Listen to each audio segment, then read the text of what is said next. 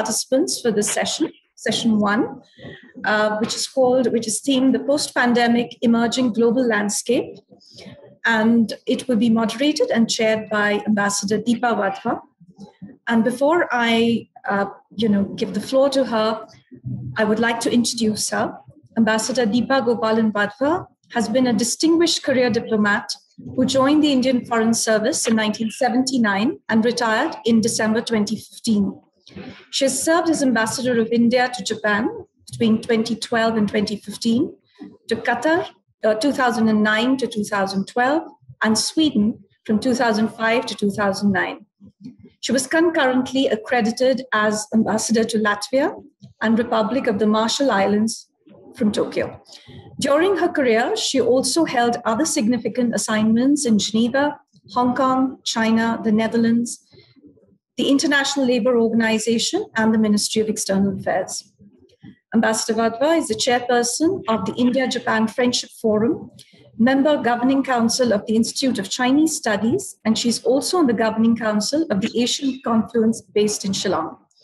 Madam, a very, very warm welcome to you. And of course, this is not the first time that you are part of the International Relations Conference.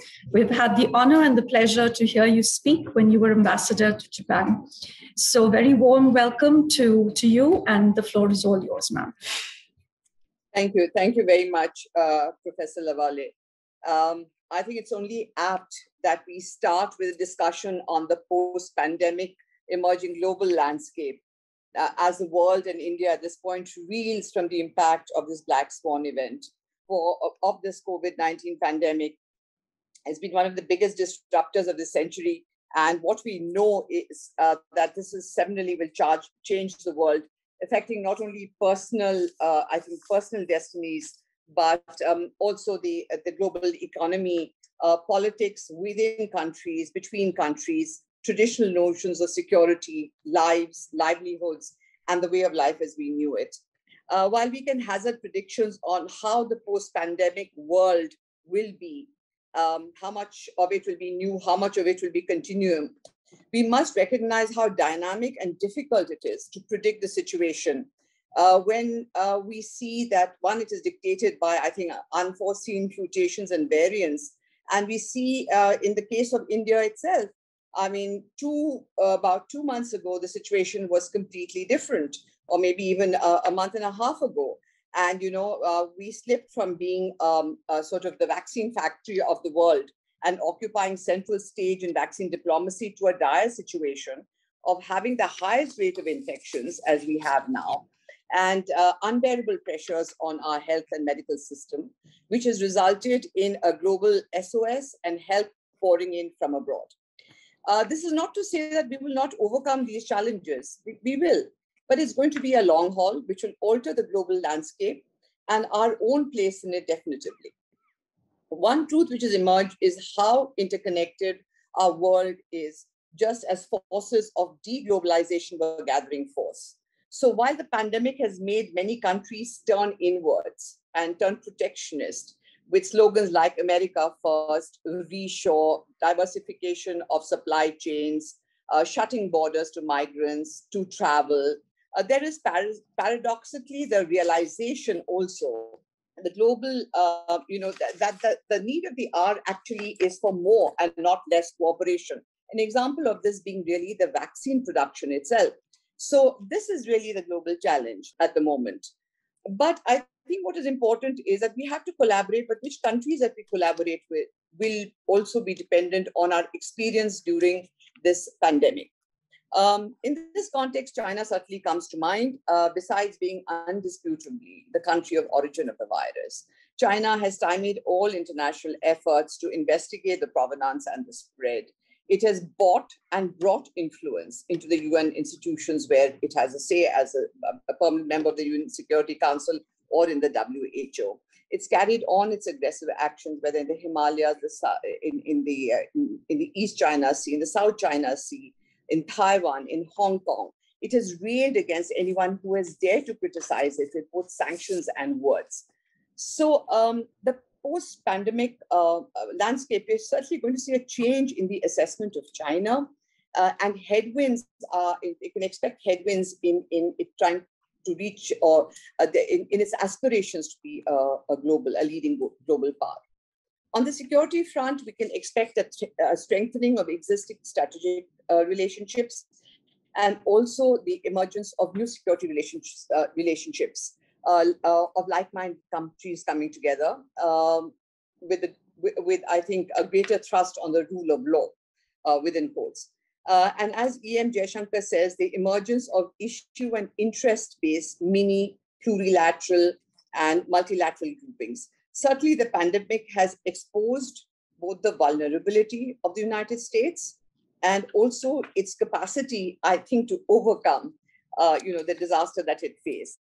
But however, the trend is certainly to greater multipolarity. I think this is what we should expect. On the economic front, I'm covering these areas which I think will be expounded at great length by the experts that we have here. But I just thought I'd sort of prepare the ground for the topic of this session. On the economic front, the pandemic has and will exacerbate inequalities within nations, as we have seen what has happened in India, between nations. A Barclays report hazards that it will accelerate automation, digitization, sustainability. Maybe in a way is positive, but of course, automation also means losses of jobs. And reverse international mobility and urbanization. Travel, which accounts for about 10% of GDP, has certainly been affected. But it's not travel and the hospitality industry per se. But this also means, students going abroad to study. And in our case, migrant labor. I think in this case, this is certainly going to affect our own relations with the GCC, because as you know, a lot of our workers there have had to come back. In the context of also on supply chains, I think a word we hear very often nowadays is resilience. It's one of the most touted words with respect to the security of supply chains and countries' efforts to be able to secure supplies, goods, and services. The domination of China in certain critical technologies and in supply chains, I think, is sought to be countered, I think, through other groupings, as we have already seen in the Quad. We've seen the Japanese trying to diversify their dependence, reshore and diversify their dependence on China. And so on the positive side, what we can expect, and this is, as I said, we can only hazard, is what we've seen post this recent summit that we've had on climate change, is that there's going to be perhaps a global demand for more greener policies with global vulnerability exposed through this pandemic. Perhaps we'll be more sensitive to what climate change can bring upon us. And important, I think an important also aspect of the post-COVID world is what Ambassador Talmiz Ahmed will be speaking about, which is, what kind of leadership are we going to find? The populist leaders that are there were already there before. But the point is, are we going to hold them accountable? Are they going to be held accountable at the hustings, as happened with the case of in the case of Trump, or in any other way? But that is going to be a trend we should watch. Insofar as India is concerned, we have played and will continue to play a strategic role in the changed world, despite, I think, the setback that we are facing at this point of time. We heard Jaishankar say recently that India will reach out and approach the world in a much more proactive way post the pandemic. And you can see this in some ways, including in the agreement to join some form of institutionalized board. So this is sort of the background that I thought. These are some of the changes that occurred to me. But we have a very, very eminent panel, and I'm really looking forward to hearing from them. We have a panel of Dr. Raja Mohan, Ambassador Talmiz Ahmed, and Dr. Sandeep Vaslekar. I will briefly introduce them. And thereafter, we look forward to hearing from them. Hope at the end of it, after their presentation, that we will have some time for questions too. So I start with Dr. Raja Mohan, very well known. I think even more well known in these days when we're all subjected to webinars, I think seeing much more of each other in a way. So Dr. Raja Mohan is the director of the Institute of South Asian Studies at the National University of Singapore and contributing editor on foreign affairs for the Indian Express. Previously, he was founding director of Carnegie India. He's also a distinguished fellow at the Observer Research Foundation, New Delhi, and senior fellow at the Center for Policy Research, New Delhi. Prior to that, Dr. Rajamohan was a professor at the S. Rajaratnam School of International Studies, Nanyang Technical University, Singapore, and professor of the Center for Central, Southeast Asian, and Southwest Pacific Studies at the SIS at JNU. Dr. Rajamohan was a member of the NSAB, the National Security Advisory Board, from 1998 to 2000, and 2004 to 2006. He is a well-known author, as we all know, several books, including Crossing the Rubicon, Shaping of India's Foreign Policy, Impossible Allies, Nuclear India, the United States and the Global Order. And one of his recent works, which I quite enjoyed, was Samudra Manthan. He is a very sort of well-known analyst, a well-known person, in fact, on the foreign policy and security stage. So we look forward to hearing from him. I must add, he was awarded the highest French distinction of Chevalier de la Légion d'Honneur. I hope I say that right. Anyway, Knight of the Legion of Honor in 2016. With that, I'd like to introduce the next speaker, Ambassador Talmiz Ahmad.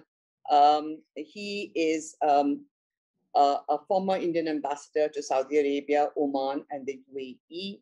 After retirement from the Foreign Service, he, may I say, is even more busy than he's ever been before. That's not in the CV, but I'd like to say that. And is now a full-time academic and writes extensively on political Islam, the politics and economics of West Asia, Eurasia, and the Indian Ocean, energy security issues. He holds a Ram Sathe Chair for International Studies at the Symbiosis International University, Pune. Wonderful to have you on this panel, Ambassador Ahmad.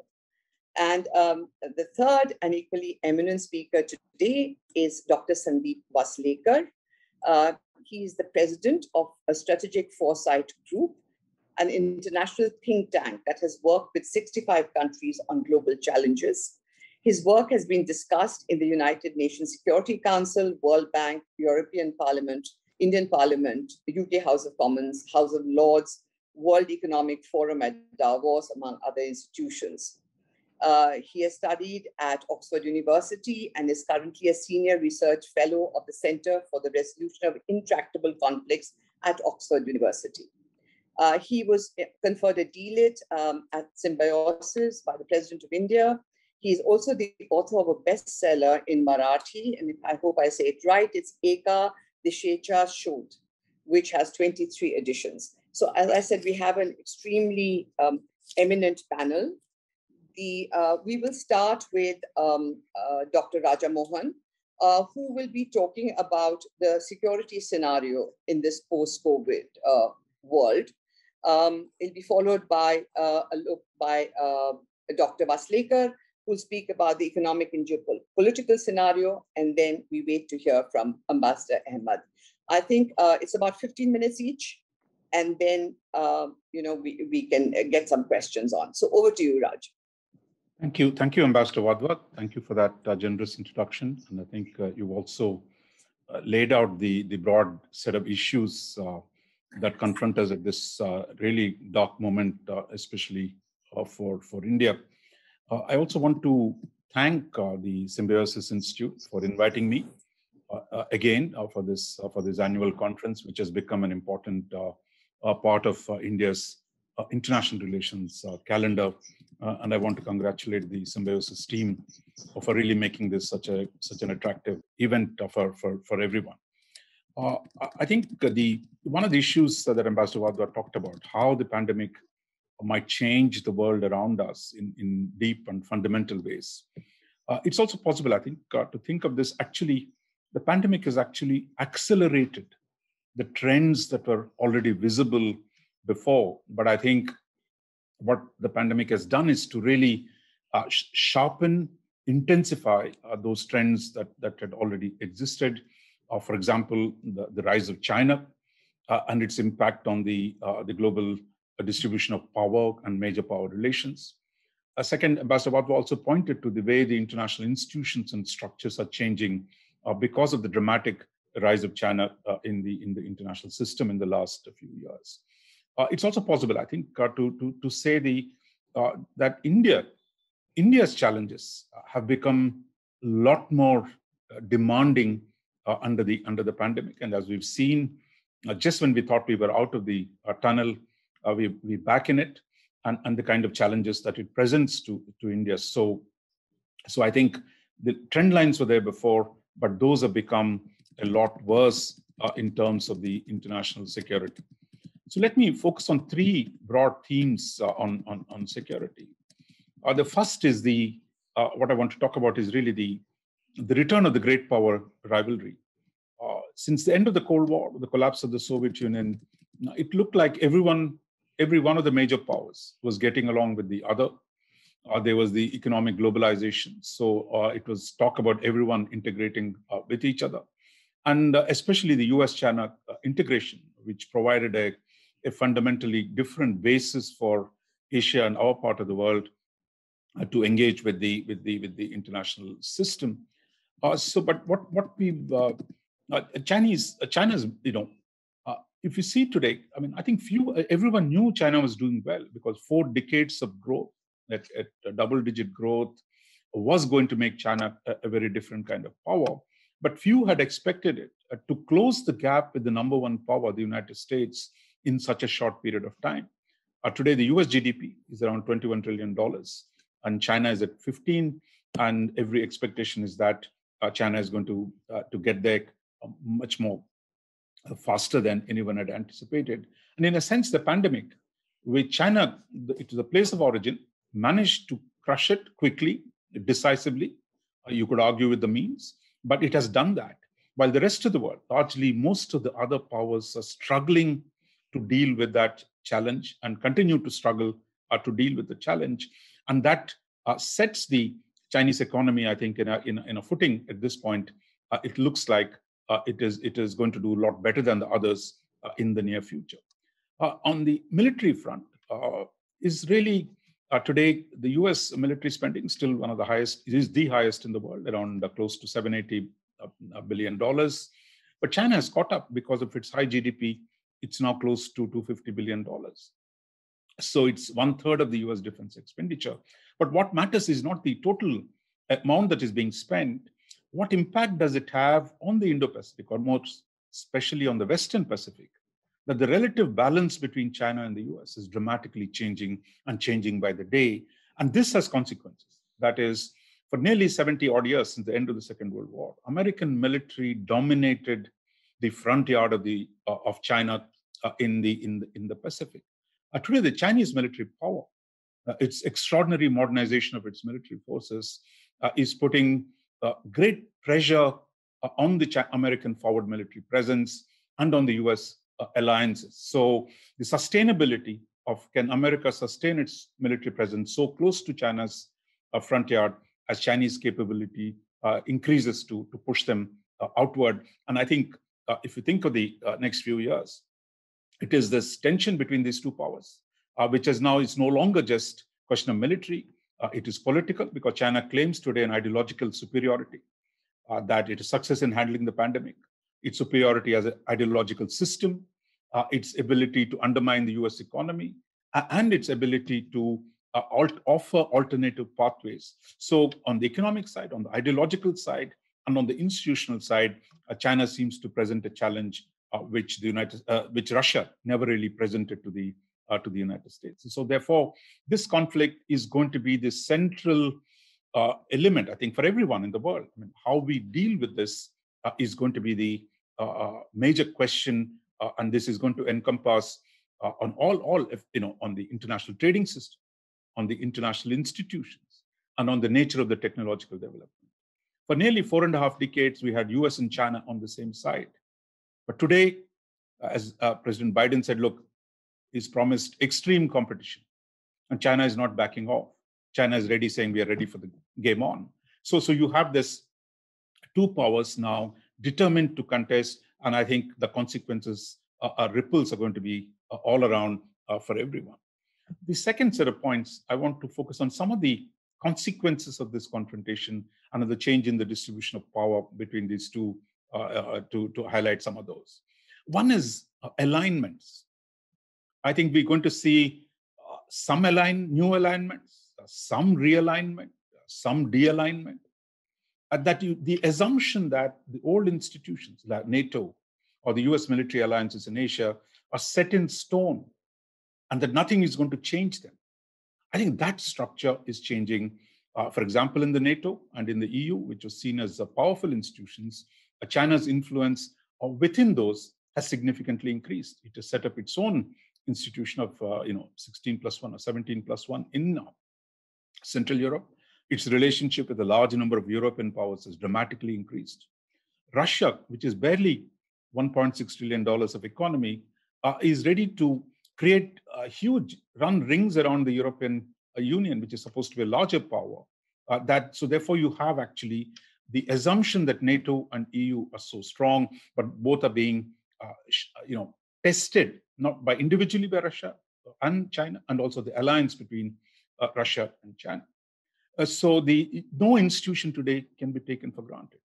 We've also seen the creation of new institutions, like the Quad, which everyone is debating. Certainly it's work in progress. In India, that is kind of consciously kept away from plurilateral security organizations, today is actively participating in one of those. And I think we could argue about it, what it means. But the fact is, there is India today a member of the Quad, and it looks like it's going to be very much a part of India's institutional landscape we're going to see. There is also de-alignment. While India is realigning itself, there are countries that are de-aligning. For example, South Korea, supposed to be a treaty ally of the United States. Today, its economic dependence on China is so much. Anyone who can assume that South Korea is just going to do whatever the Americans tell them is fundamentally mistaken. Thailand, Philippines, these are two of the oldest military allies of the United States, but today they're so close to China that very few of them are going to stand up. And in fact, Philippines, you have the president actively criticizing the United States. And the Thailand, that is today closer to China than to the United States. So the presence of such a massive power in Asia is going to undermine the kind of institutions we have taken for granted for the last 75 years. But there are others who are changing. Japan is, because of the threat it faces from China, is getting into stronger relationship with the United States. Australia, which at one time fully gone with the Chinese, is today rethinking its policy, recalibrating it, and returning to a closer relationship with the US. So you're going to see fundamental realignments. And the ASEAN, which all of us talk about as centrality, but it is under pressure in this new competition between the major powers. So alignment, de-alignment, and realignment are going to be very much part of the security landscape that we have to deal with in the coming years. That brings me to the third set of issues in the security scenario, which is really largely about India. India's challenges have dramatically mounted. I think there is no escaping that. And the pandemic has actually made things worse. Because if you remember, India's economy was slowing down well before the pandemic crisis, and the pandemic has set us back. Massive reduction, shrinkage of the economy last year, and the hopes that we're going to have a dramatic V-shaped growth from this year is again going to be tested because of the return of the pandemic in a far more intensive manner. The second, so the India's rise, which most people see is inevitable and is going to happen because India's economy is going to continue to grow, but the pace of that growth is going to be slower. We've been stuck on $2.8 trillion for a long time. So our relative power vis-a-vis China is going to come down. And I think despite our, the growth that is going to be a problem. So the power gap between India and China is going to increase in the near term. And the important thing about China, I think China's rise for India is India has never had a great power on its frontiers.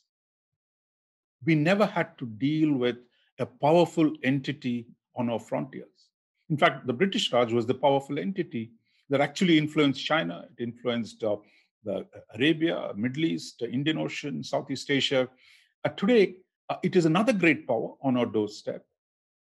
And the US was never, US was closer to China in a sense, right next door to China, doing alliances in the Cold War. Today, of course, later they became friends.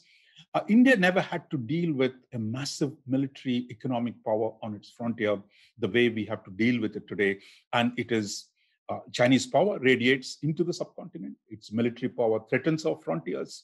And it is going to test India's traditional relationships with its own neighbors, which we're going to see already on the vaccine side, where India seemed to be on the gaining ground a couple of months ago. Today, the Chinese are going to make big advances. And what we've seen happen in the last decade, repeated military crisis on the frontier, 2013, 2014, 2017, and 2020, the scale of that crisis, where the Chinese military power can continue to test India and try to redeem China's claims, which means our frontier security is a big challenge. And in the South, China was never in India's waters. But today, Chinese are getting, as Chinese Navy expands, it's inevitable. I mean, it's not good or bad. The fact is, Chinese Navy is going to be around. And the reports that they built a big, pier in Djibouti to host Chinese aircraft carrier. So if Western powers could come into the Indian Ocean, we shouldn't be shocked that China is going to come. The question for us is, as China comes in, what do we do? As China envelops India, both in the Himalayas as well as in the Indian Ocean side, India will have to respond to the challenge. And I think we've seen some outlines of that, and the Quad is one of that. But more deeply, I think the challenge for India is one thing to talk about multi-alignment, but how do we actually construct that policy? Because historically, if you go back to the 70s, 60s, late 60s, 70s, India relied on the Soviet Union as a way of fending off the Chinese challenge. That India-China contentions coincided with the India-Russia warmth in the Cold War. But today, China and Russia are closer to each other than Russia is to India. So therefore, we have a problem on that front. Russians will know how to manage it, but we also will have to find ways of managing that, the fundamental change that is taking place. So I think for us, the question is, what kind of coalitions do we build? Merely talking about multi-alignment, or merely talking about strategic autonomy, merely saying we'll forever be non-aligned. Those are issues of process. But the question is, how does India accrete to its power? How does India reduce the power differential with China? How does India secure its interests at a time when its external environment is so fundamentally changed in manner in which none of us could have imagined? So I think that is the challenge, and I think it is taking place at a time when our economy is slowed down, and when the problem of overcoming India's internal fault lines. Historically, everyone knows India's biggest vulnerability is its internal divisions, and I think those have clearly sharpened. So therefore, I think India has a challenge. If it wants to secure its interests, it needs to reform a lot more, strengthen its economy, strengthen a whole lot of other things like your healthcare system, the basics that we talk about, as well as produce a new level of unity internally, which would prepare India politically to deal with the extraordinary external challenges that it confronts. So as I come to the end of my time, let me just conclude by saying the three things that we talked about. One, a fundamental once-in-a-generation shift in the great power relationship. That is, the rise of China is going to transform the international system. Because compared to Soviet Union, compared to all the so-called European great powers, which all of us study in IR courses, is nothing. Here we're talking about 1.4 billion people marching under a unified leadership, at least apparent purposes. The impact of this is going to be quite dramatic, and no one is going to be more affected than India, because China is India's neighbor. Unlike in the Cold War, when we could talk about US-Russia Cold War, it was something distant. But today, China is on our doorstep. This makes the dealing with this new issue far more complicated. And as I said, India never had to deal with a major power on its borders, and there we are. We're going to find one, and next for the next generation as a whole, dealing with that power is going to be our challenge. And then the third issue, which I talked about, is really we got to build coalitions. How do we build coalitions? Because India, until now, never had the habit of working with other people. Either it's my way or highway. Either I'm alone or occasionally I do an alliance with the Soviet Union. But otherwise, I'm not going to work in teams. I go to the UN, I'm a great multilateralist, or I'm a great unilateralist. But how do you work in coalitions with other powers? That is the test. And I think that is the real challenge for India going ahead. Ambassador Wadhwa, I've taken 1 minute more, I think, and I'll stop there. Thank you. Thank you, Professor Rajamohan. That's most interesting. And what is interesting is that in all the three aspects that you talk about, there is one big elephant in the room, and it's China, China, China. And I think this is what we all have to grapple with. So when you look at the security landscape post-pandemic, I think we're going to have China looming very large, in every area. And particularly for India, I think there is a great challenge. Very perceptive analysis, and particularly the fact that, I keep saying this because everyone thinks that there's the pandemic and then there's going to be a new world, but actually a lot of it is continuum. But as you say, that the pandemic has just sort of exacerbated and sharpened the trends that were there. Thank you very much. That was very interesting. Now, over to you, Mr. Vaslekar. We look forward to hearing from you on the economic and the geopolitical scenario. The floor is yours, sir. Thank you, Ambassador Wadhwa.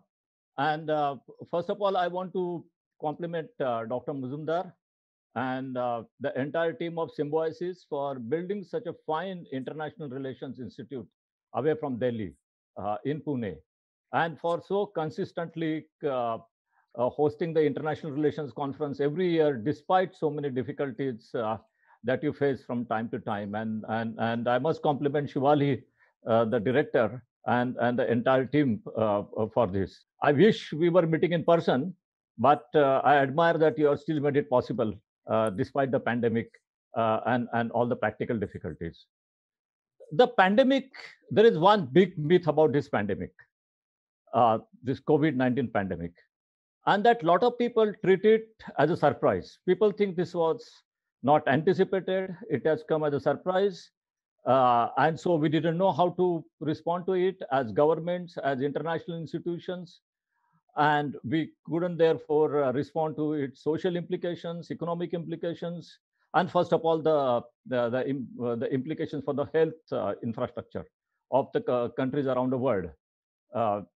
But in September 2019, which is 3 months before this pandemic was kind of observed in China, there is a global pandemic observation board set up by the WHO and the World Bank jointly, headed by Gro Harlem Brundtland, former Prime Minister of Norway. It issued a public report in September 19, which warned about not this pandemic, but a pandemic which is very similar to the one that we are experiencing now. And in fact, it was a public report, and they said that we will soon have a pathogen which will be crossing from one country to another in a very short period of time at extremely fast pace, and it will lead to probably 50 million deaths. So in fact, what was anticipated was much bigger than what has happened, and 5% drop in the global GDP. What we are looking at possibly, if we assume that this malaise will go on for another 1 year or 10 months or 6 months or so, probably 4 to 5 million deaths and maybe 150 to 200 million infections. So that's about 2% of the world population being infected. So that is one. So it was not totally unanticipated. Secondly, in October of 2019, immediately a month after Gro Harlem Brundtland report was out, Bill Gates sponsored a major exercise only for the US administration in Washington, D.C., where they looked at the economic implications of a pandemic of this nature, including all the closures, including the ban on the flights, including stoppage of production facilities, manufacturing units, etc. And all the top players of the US administration had participated in this exercise. And again, the report of this exercise was made available, at least a summary of it to the public. Now, despite this, there was no action taken by anybody in the world to try to anticipate what could possibly happen. Then next, in January 2020, when the COVID-19 had already set in China and people had observed it, and New York Times was carrying pictures from Wuhan in January 2019. On 25th January, the US shifted, closed its consulate in Wuhan as a response to the threats coming from the pandemic, and shifted all the American diplomats and several other American citizens to San Francisco in emergency flights.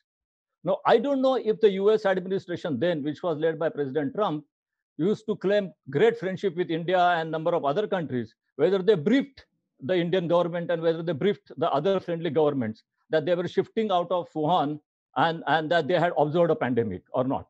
I don't know. Some of the other people who are participating in this conference today and tomorrow will be better informed. But the information on the pandemic was available to the extent that the Americans took an executive decision under the jurisdiction of the State Department. And a few days later, on 30th of January, you had the Director General of WHO making a public announcement of a global health emergency. Now, whether WHO is co-opted by China or not is a different story. But the point is that he did make a public announcement of global health emergency on 30th of January, 2020. Now, normally what would happen if you are responsible leaders of nations, you would all get together immediately in a digital conference or through special envoys or ambassadors or whatever within 2 to 3 days. And you will start discussing that the emergency has been announced. Now, how do you respond to this emergency on all fronts, including health, economic, social, and on all fronts? And if they had met in such a way, they could have perhaps decided on closure of flights from certain countries. They could have decided on airport testing.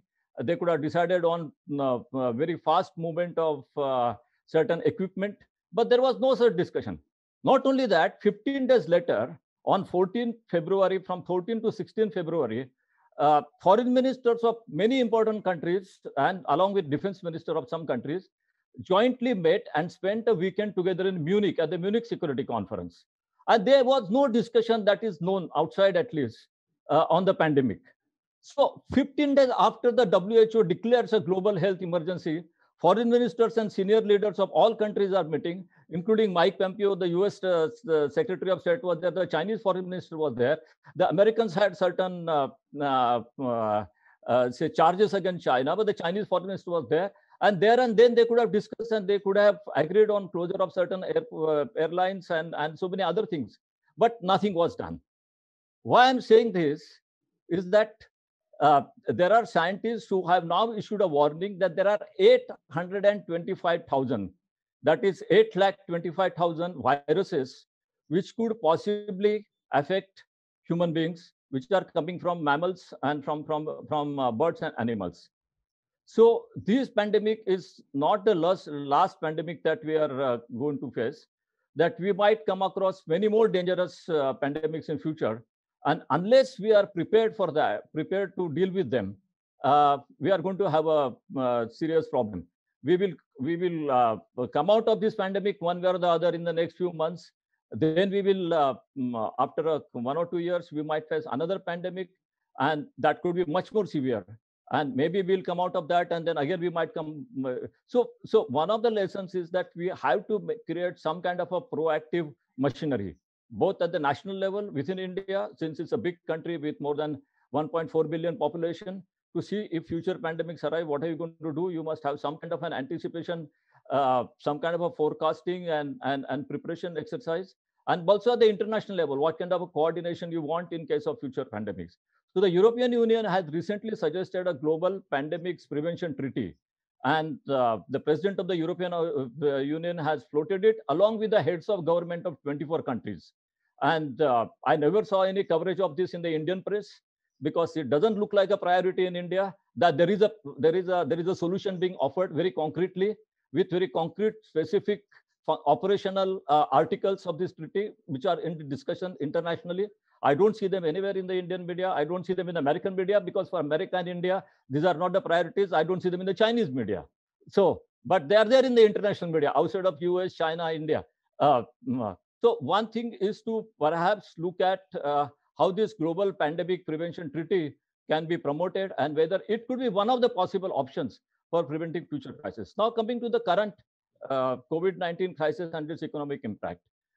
What has happened in 2020, for which data is available, January to December 2020, the international travel came down by 75%. So in 2019, there were about 2 billion people who traveled.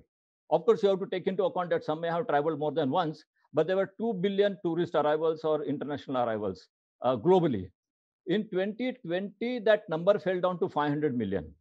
So about 75% drop in 2020 in the international travel. And along with that, you can imagine the implications for hospitality industry, for hotels, for airlines, and everything that goes with that. But as compared to a 75% drop in international services in travel, the drop in trade was not all that bad in mercantile trade. In 2019, the total drop in mercantile trade was only 10%, in fact, 9% in entire 2019. So the trade was going down in the second and third quarter. And in the fourth quarter of 2020, so as compared to 2019, in the 2020, it was going down in the second and third quarter. And in the fourth quarter of 2020, the trade jumped. It bounced back again, the world exports. And so in 2019, the international exports, the total global exports were about $20 billion. And in 2020, they came down to $18.5 billion. So it was not such a big drop. And what it shows also is the resilience of the trading sector. So in 2021, again, as the pandemic gets bad, there will be a drop in the mercantile trade. But the moment you have some kind of a relief, the moment some avenues open, we will see the trade again bouncing back. So the trade has shown the resilience. Thirdly, the investments. The short-term investments are very resilient. I mean, if you look at the Bombay Stock Exchange, just in the last 5 days, when the whole country is suffering from the coronavirus in its worst forms, with all kinds of shortages on all fronts, the Bombay Stock Exchange is booming. I mean, today the Sensex is about 50,000. What does it show? And most of the Bombay Stock Exchange, as you know well, is mostly funded by foreign investors these days, not by the Indian investors. So Indian investors operate; they form the base, but really the movement in the Sensex takes place with the short-term capital flow from the West. So Bombay Stock Exchange is booming. You have 50,000, and in fact, people are talking about going up further. So if you want to buy shares, you can buy them and benefit in the next 6 months while the country goes down in the pandemic. So the investments are resilient, and it's the same with the stock exchanges around the world. There is no big stock market crash that has happened in the world in any stock market. And the long-term investments are also resilient. If you just take the case of the Indian vaccine, that shows you that every endeavor these days is bound in very complicated supply chain. What we called Covishield, at least, I don't know about Covaxin, but at least Covishield, we call it Indian vaccine, but it is really research and development done in Oxford. The marketing is done by AstraZeneca. The vital inputs are coming from the United States, and manufacturing is done in India. It is a multinational vaccine. We might have national pride to call it an Indian vaccine, but this is very much a multinational vaccine. But everything is multinational. The phone that you are using, the laptop you are using, the iPhone, that a lot of people use this iPhone and all those products of that Steve Jobs company, they are all manufactured in China by a Taiwanese company and only marketed by iPhone. So you can talk about problems with China and all that, but is the Apple going to close its operations in China, or is it going to ask the Taiwanese company to close the operations in China? Is that going to be possible? So the supply chains have made the investment processes very difficult. It's very nice to say we'll shift out of China, we'll shift out of here, shift out of there. But how are your supply chains going to function? How are you going to disfigure the supply chains? We can't even make our own vaccine by disrupting the supply chains at this time. So supply chains are there, they are going to be there. So that is there. So the economic impact is complex, it's going to be complex. So the final point that I want to make, since I don't want to take much more time that's been given to me, it's that just like the impact on the health infrastructure and just like the impact on the economy, the socio-economic impact that's going to happen. And our chairperson, Ambassador Wadhwa, referred to it in her introductory remarks about the kind of inequality this is bound to create. That so when we look at economic impact, we look at the stock market and we look at supply chains. But what about the economy of those who are form the bottom 50% of the population? What is the implications of their economy? Now, there some interesting things are happening not only in India but all over the world. That some centers of growth have emerged during COVID. For example, if you look at real estate prices in places like Satara in Maharashtra, which is not too far from Pune, where Shivali are sitting, or you look at Mysore, the famous historic place, real estate prices are going up because a lot of people have now shifted to these smaller towns and they are working out of there, and they are creating local supply chains for agriculture and for some of the other essential things. So, but there are other people like those who are whom we call migrant labor. They are going to be affected, and their economy is going to go down. So supply chain of these very poor people is going to be affected, and there is going to be a lot of relocation that's happening. And whether these people will come back after the this story is over, we don't know. But in the long run, the economy is not going to be hampered as much as we think, because there have been crises in the history of the world for last 2000 years or last 3000 4000 years. This whole economic story started 5000 years ago, when the world exchange world trade started 5000 years ago. Particularly 2500 years ago, the global trade really started intensifying. Investment started following them. We have had 2 world wars in the last century. We had so many other wars in the last century. We had plague in the 14th century. We had Spanish flu in the last century. So crisis will come, crisis will go, but those economic actors, they are pretty shrewd. They know how to survive. They will keep on survive and they will keep on expanding. But the society will be affected, political systems will be affected. And so it is really important. One of the conclusions that you might want to consider out of a conference like this is the need for undertaking anticipatory exercises, need for looking into future, the need for foresight, the need for looking ahead, and the need for understanding signals, the need for interpreting signals, and the need to take preparatory steps, legal steps, coordination steps, social steps, economic steps, and political steps. I'll stop there. Thank you very much, Madam Chairman. Thank you very much, Dr. Vaslekar. That was most interesting. I must say the most scary part of this was the fact of this 8,25,000 viruses hanging around there. I mean, we have heard about, the possibility of pandemics. People have known the SARS, when it happened first but it was an East Asian problem. And I think it has been a little bit of crying wolf in a sort of way. And I don't think, that we really thought this pandemic would be of the dimensions it was. You talk about this EU mechanism, but I do know there was a WHO mechanism also, which I think for pandemics, which really didn't work in the end. But certainly we take your point that you say that there is a need for anticipatory action. In India, if you see between the first wave and this wave, we didn't seem to have learned enough. And that's why we are in the situation we are. So I think that'll be a good takeaway from this conference, that, we should have protocols in place if something like this should happen again. So now I have great pleasure in inviting Ambassador Talmiz Ahmad. You have the floor. Thank you, Deepa. Let me pick up where Sandeep left off. We live in a globalized world.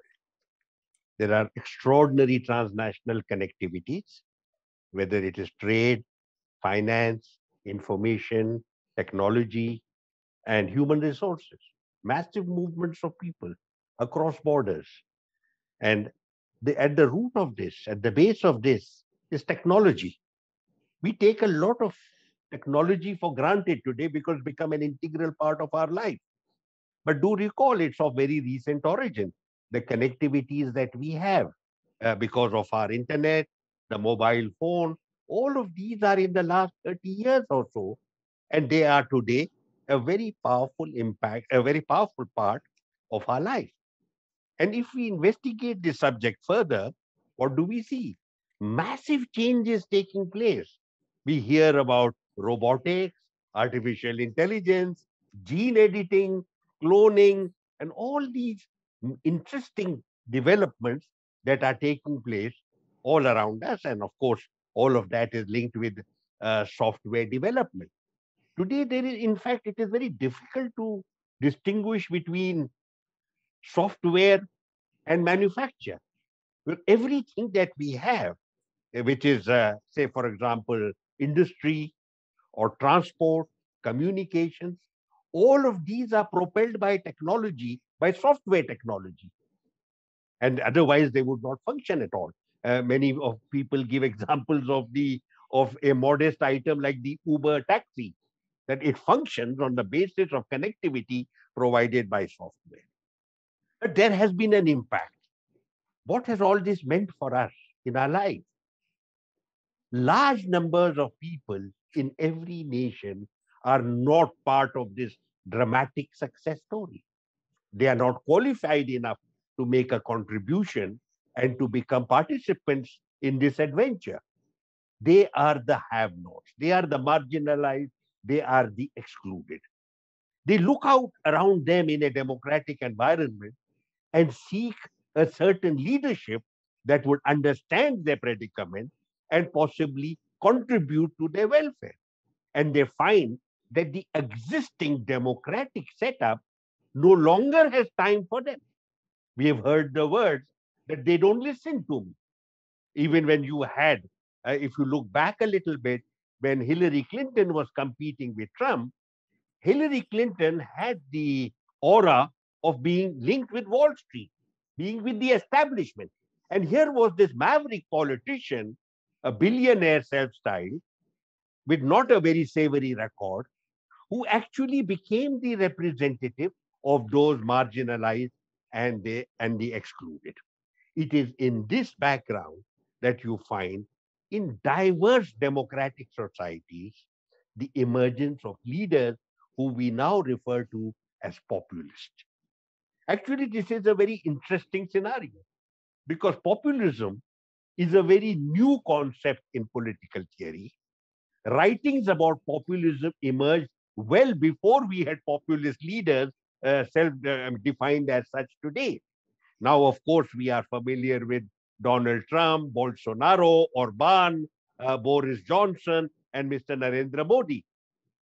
But the writings that started earlier, where there were political writers in Europe who saw that there was something happening in the democratic society. And what was happening? That a large number of people left out were angry. They were dissatisfied with the political order. They were dissatisfied with the choices given to them with regard to the electoral process. The writers thought of them or wrote of them as the innocent, the good, and the hardworking. They were the good people. And who were they ranged against? They were ranged against an elite in the democratic process that was selfish, self-centered. And it is in this divide created a space for the emergence of leaders who would say that we represent the innocent, the simple, the pure, ordinary people, the hardworking people against these wretched elite who are corrupt, who have built up alliances with minority groups, who are hostile to the mainstream of national life. This populism, according to early writers, is a thin ideology. It merely focuses on the divide between the good people and the corrupt elite. It doesn't talk about the larger issues of politics, of economics, of culture. It is a thin ideology and therefore has to borrow heavily from both the left tradition and from the right tradition. What have we seen now? We've had some experience of populist leaders. What have we seen now? That at the center of populist politics is the leader. So it is a very leader-led. It's not ideology-led. It's not concept-led. It is leader-led. It's a leader-led. The leader emerges as the voice of the ordinary people. And because he is the legitimate voice of the ordinary people, you don't need any other voice in the political order. He is sufficient in himself. He takes control of the entire state order. He takes control because other institutions, the traditional institutions of state order, are no longer listening to the ordinary people and certainly do not represent their interests. Here is this messiah-like figure who emerges. We have also the opportunity of looking at some of the shared characteristics of populist leaders. They are divisive, they are polarizing figures. Obviously, the political order from which they emerge is a divided order. Good people versus the other. Literally, here the other. The other is demonized, the other is scapegoated, the other is even criminal. It harms the interest of the good people, the people identified as those whom he is going to lead. He loves crisis. If there is no crisis, he creates a. There is a state of tension in the political order at which he is the heart, because there are all around, there are conspiracies to undermine him and undermine his ability to lead and to represent. And this is it. But for his own people, he's the paternal, he's a father figure. He's a powerful commander in chief when required. He is the thinking, gravitas, philosophical person who is constantly reflecting on what the people need. He's the world's most astute diplomat because he is agitating constantly for the interests of his people. He has no patience with institutions. Traditional democratic institutions get in the way. The judiciary, the watchdog institutions, the regulatory and supervisory institutions, the media, they all sing the song of the corrupt elite. He has to undermine them and he has to reform them. What has been happening during the pandemic? First, let us look at the economic side. The pandemic, initially, there was a rejection of globalization. Political leaders emerged, as Deepa pointed out, America first, war of independence. Let us free ourselves from this. And of course, there was a certain direction with regard to China. Why are we so dependent for medicines, for protective clothing, for generic formulations? All dependent on these others. We should have all of that with us. So yes, initially, there was a certain shift in favor of nationalism as against globalization. But this is not likely to stay long. We are already a seriously globalized entity. The world is globalized. We are globalized by technology already. We are connected. We are linked. Every aspect of our life is connected. Today, it is rare to find any enterprise that is truly nationalistic, whatever the slogans of the leadership might be. We are all, but what we could see a certain change. Instead of having this transcontinental value chains, we could have them nearer and shorter. No need to get everything from China. You could see a certain shift in favor of Vietnam, Bangladesh, Sri Lanka, or possibly even India. You could have that shorter value chain. You could have the emergence of new centers that want to pursue technology. The Gulf Cooperation Council countries are agitating robustly in this regard. The literature coming from there and the rhetoric of their leaders sings the song of technology.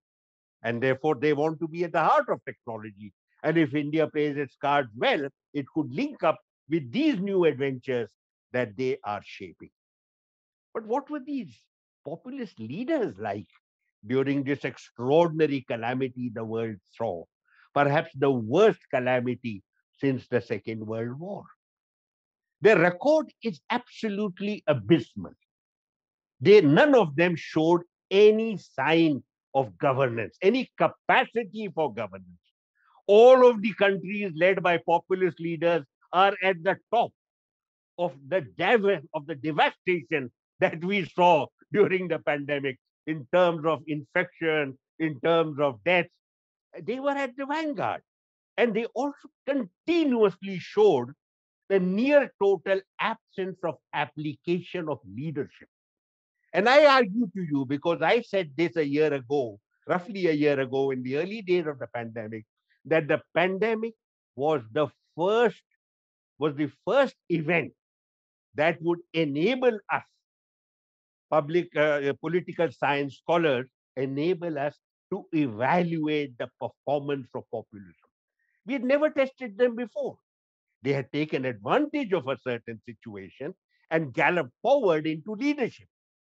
Here we were able to test them. And a year ago, I found them seriously wanting. I analyzed the performance of four distinguished leaders: Donald Trump, Bolsonaro, Boris Johnson, and Narendra Modi. 9 months later, you are reaffirmed in your assessment that they are incapable of governance. They are capable of winning elections, but they are incapable of governance. And what is the reason? The very qualities that put populist leaders into leadership positions are the ones that ensure that they will not be able to lead the country in times of crisis. What are their great qualities? Self-centered and self-absorbed. A conviction that they have all the answers and do not need expert, and they do not need expert advice. They govern on the basis of slogans and theater. No gravitas, no in-depth study, no wonder. They remain essentially throughout their reign polarizing. The essential quality is to divide. We sing the song today on the pandemic that we should all be working together. And yet the reality is that there is no working together left to these people, because they do not have, they have to remain polarizing figures. Where do we go from here now? I'm sure all of us would love to hear that the pandemic has killed off the populist. My answer, sadly, is the opposite. It's not going to happen. There was a very short period in some European countries where certain European leaders were applauded for their performance, mainstream leaders like Angela Merkel. But the fact is, as we look at the future, we see two or three things that are factual. Number one, that populism is now an integral part of democratic politics. Even if you do not have a populist leader, even a mainstream leader adopts populist policies. You see Macron in front of us, now besieged because of poor governance with regard to domestic economic issues and social issues and the challenge from the right. He is shifting more to the right beyond Marine Le Pen. And of course, the example is of this act relating to Muslims and to Islam. Is supposed to bring him it's a very populist initiative. So you will see many others constantly taking populist initiative, even if they are not populist themselves. But you will find many of them will be there. Where then does that leave us? We are going to face a very serious economic crisis. In people in acute distress are likely to turn once again to populist leaders. And populist leaders are likely to come forward with populist economic policies. As the nations slump into an economic abyss, you are likely to find these are the peoples who will wave the flag of nationalism, particularly of cultural nationalism.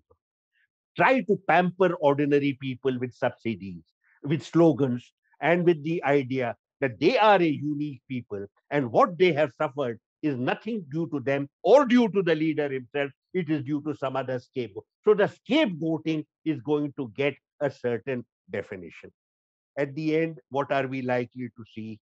My own sad conclusion is we are going to see more of the same. We are going to see the return of the Messiah, who will come with the promise that he has an El Dorado in front of his eyes and he will lead the people to that El Dorado. But what he will lead them to into a deeper abyss.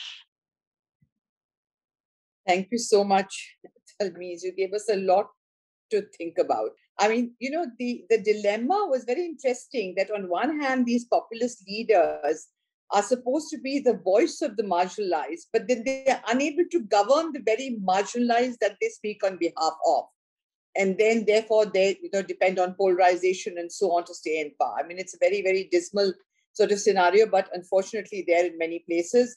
I think what we do hope is that maybe democracy helps in some places, but I think you've summed up the impact of the pandemic. It was already there, but the sharpening of the impact of the pandemic on the political landscape. So with this, we've had 3 wonderful presentations. I'm going to look for questions in the chat box. And I did see one question. If I could just take that, that is directed to Dr. Rajamohan. And it is from Rohit Narayan, who is the founder of the Indian Forum for Public Diplomacy. He says, India has been trying to put international cooperation at the cornerstone to combat cross-border and international terrorism. Is it a cardinal mistake? Because we see some countries have represented the interests of the perpetrator within their own foreign policy establishments and prepared to damage India. So I think he's basically talking about countries who make, I think, terrorism, supporting terrorism part of their foreign policy. Raj, over to you. Look, I don't think it is a mistake, actually. By engaging the international system, I think we've managed to increase the pressure on Pakistan. If you keep it purely national, that is my interest versus Pakistan's interests, that we've had less success. While your case might be genuine, that just because we think our case is genuine, I mean, don't expect everyone to just to buy that in because we think we are right, because countries have other interests. But as Pakistan's, as the source of terrorism became clearer to many and were directly heard, there was a change of perception.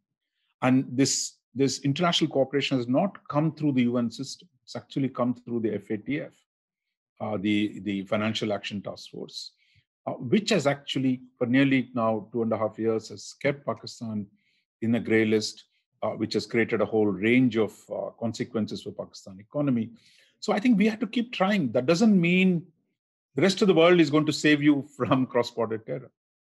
That in the end, can we manage and fix the problem in our own borders? Because a part of it is in ourselves. Second, can we deter Pakistan from supporting terrorism through military and other means bilaterally? And third, use diplomacy. So it's not that one or the other. It has to be a combination of all the three. And I think in all the 3 fronts, we've seen some progress. That India's actions to intensify its deterrence. I mean, some people say it has not worked, but the fact is, if you see the debate in Pakistan in the last few days, there is the General Bajwa has talked about recasting Pakistan's geopolitics away towards geoeconomics. There is some talk in Pakistan about Article 370 is okay. The problem is Article 35A.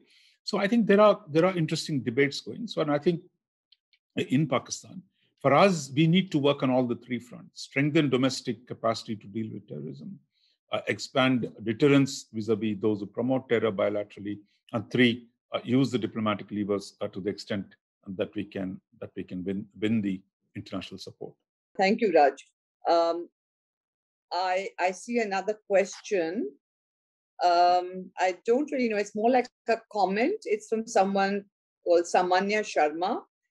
Is it a comment or a question, Samanya? Because it says Ambassador Ahmad stated that the highest number of cases are in populous states. She has given a question now. Coincidentally, these are also highly populated states. Could we then say there is a connection between populism and population?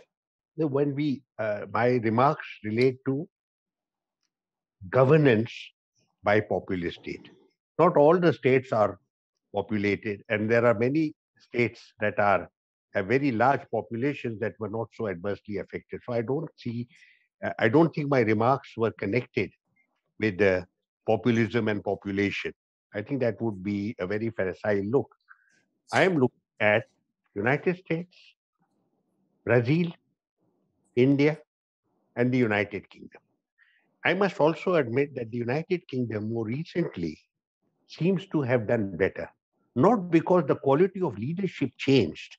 Boris Johnson still remains an object of ridicule and a near total absence of any leadership quality. The point is, the United Kingdom has the world's best health system. It's an integrated health system of which every United Kingdom citizen is a part. So initially, when you had serious breakdown in the national capacity to handle the pandemic, when it was still within the political realm, you found the United Kingdom at rock bottom in terms of performance. But once the system took over, you find that they have done actually quite well. So there you see that there is a system in play that was able to cross the caprices of a populist leader. But all the other states, even today, continue to have an extremely poor record in terms of handling the great challenge, the first great challenge that a populist leader faced in present times. Thank you, Ambassador Ahmed. There's another question. Populism in India at the center is degrading the status of the regional state governments. But there are also some hope that some state governments in India, despite various difficulties, are performing well. What is your take in it? There's one more, and I think this I will direct to Dr. Vaslekar, and then I think that will be the end of the questions. It says, if India had focused on enhancing HDI ranking, probably today we would have been in a better situation. India ranks 131 out of 189 countries. What is your view? I think we'll end with that. There's one about will China take over Taiwan to Dr. Rajamohan, but I think that we'll have to keep it for another session. First, very quickly, the question refers to India's politics is a federal order, where you have a center and what you are hoping for, hoping against hope, that at least some state governments will emerge that will challenge the authoritarian interventions of the center. This is what has happened in Brazil, that you have one of the worst governments during this period is in Brazil, where the center is at war with the state, where the governors of the various provinces have attempted to manage the pandemic through social distancing, masking, partial lockdown, etc. And this has been objected to by the president, who thinks this is all rubbish. But that in the case of India, the scenario has been quite different. The lead with regard to the management of the pandemic was taken by the central government. And for most of the year, it was the central government that calls the shots.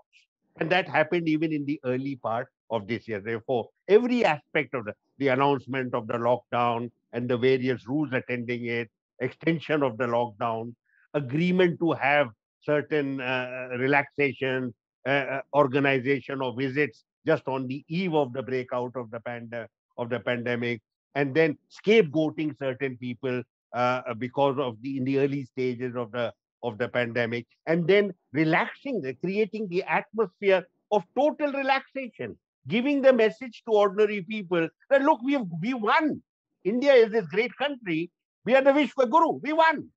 Declare victory and go home. And then you went into a completely alternative life with regard to marriages, with regard to festivals, with regard to elections, etc. And then you got the reality check. At this time, you find that the center is moving back and shifting certain important responsibilities to the states. And that is why you find a certain tension. Much of this that is happening is not connected with better management of the pandemic.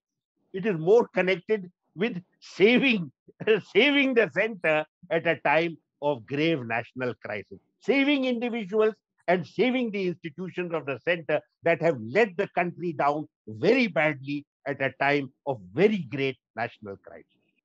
Thank you, Talmi. It's been very, very sort of not minced your words at all. Dr. Vaslekar, there was a question on the HDI ranking of India. And I think with that, we won't take any more questions, but we really look forward to seeing what is it that India can do. I think in a way, all three of you have talked about the socio-economic aspects of this. because we're finally looking how is it going to affect India foreign policy, of course, but of course India as a state. So we look forward to hearing from you, Dr. Vaslekar. Thank you, Ambassador Wadhwa. I will answer that question, but I just want to make one brief comment on the presentation made by Ambassador Talmiz Ahmad, and then I will answer this question on the HDI.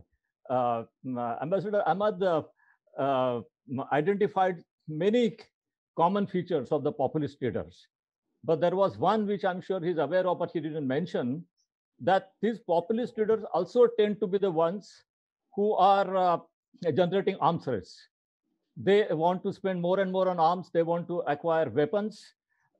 It's exactly the countries where there are populist leaders who see huge spending and modernization of weapons. They are the ones who either have nuclear weapons or want to have more nuclear weapons. So if you think there are going to be more populist leaders, it also means there is going to be more of arms race and great threat to the international security.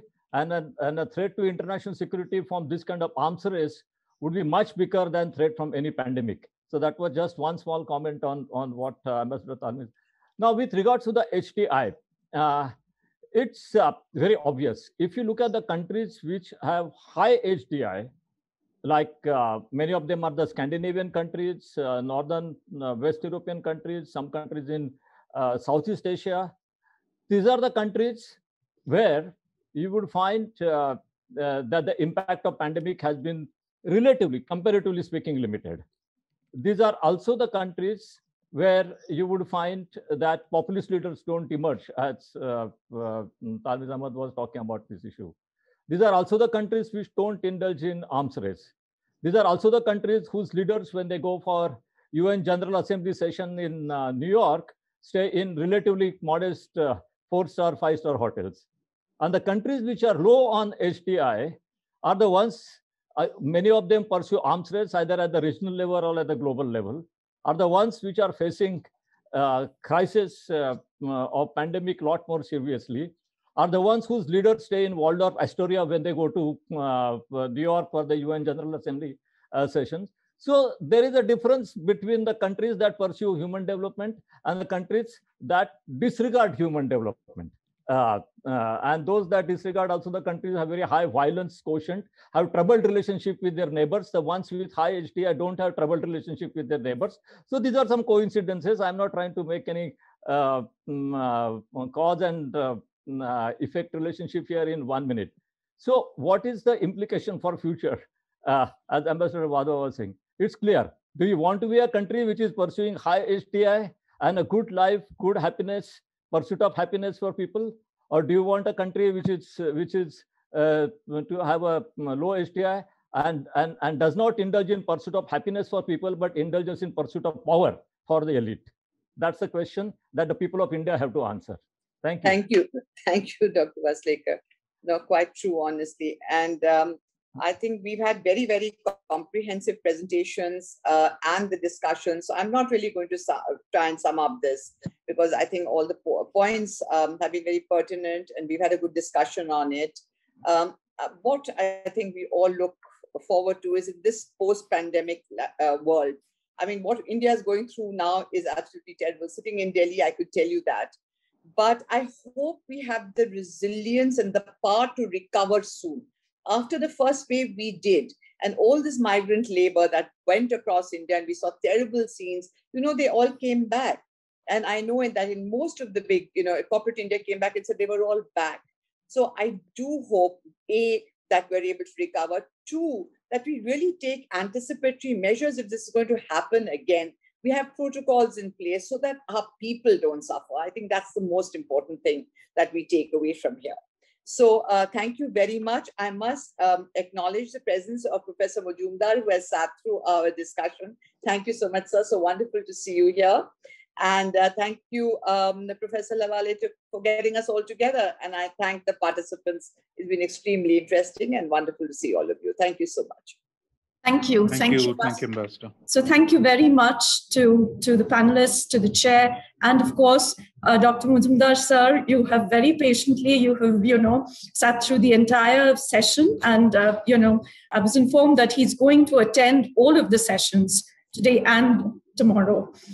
Just talking about resilience and what Dr. Vaslekar pointed out, and anticipating, or rather the future scenario. I think this is where education plays a very important role, because by creating resilient citizens through robust education systems, I think we would be able to prepare our next generation or our generational cohort to take on these challenges and possibly find opportunities as well as possible solutions. So thank you very much. And I wish we had had a little more time for more questions. Thank you. Thank you very much. Thank you. Thank you.